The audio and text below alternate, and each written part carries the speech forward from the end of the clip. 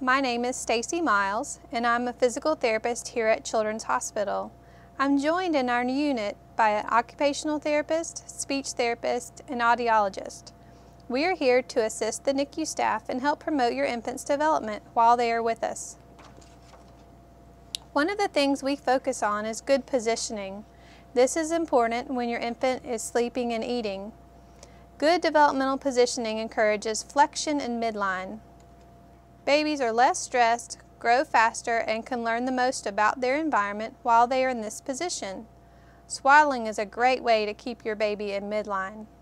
We hope you will continue to promote this type of positioning when you are at home. But when your infant is sleeping, you must follow the recommendations that prevent SIDS.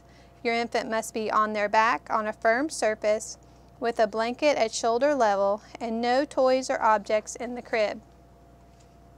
One of the reasons we want you to position your baby is so that they can have a symmetrical head shape.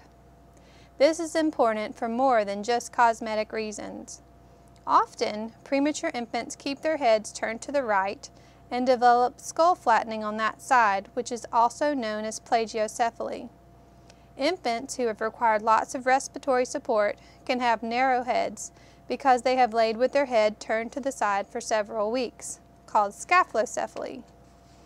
Here we have a picture of both. As you can see, plagiocephaly, the infant has a flattened spot on the right side. You can see that the right ear is also a little bit farther forward, and sometimes the forehead is protruding so that the eyes are not aligned.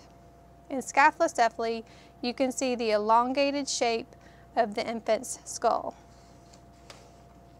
At home, we want you to encourage your baby to hold his head in midline if he is laying on his back. Make sure his head can turn to both sides equally. Encourage your baby to look to the left by placing toys, mirrors, or you on the left side. When checking to make sure that your infant can turn their head to both sides, please do so gently. But remember, do not try to change their sleeping postures.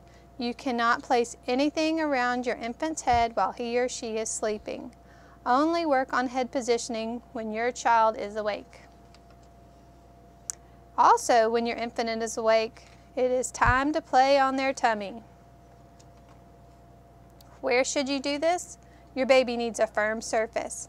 This can be a blanket on the floor or a play mat, the crib mattress, or a pack and play. Your child starts developing fine motor skills in this position.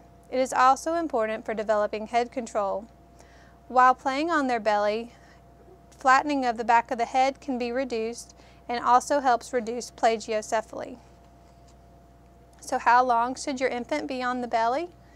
Attempt tummy time 4 times a day for a few minutes. A young infant should not be allowed to cry in this position. Even if they've only been there for 30 seconds, try again another time. If your baby has a G-tube, hernia, ostomy, or any other belly issues, please ask to speak to one of the therapists so that we can help you position your baby.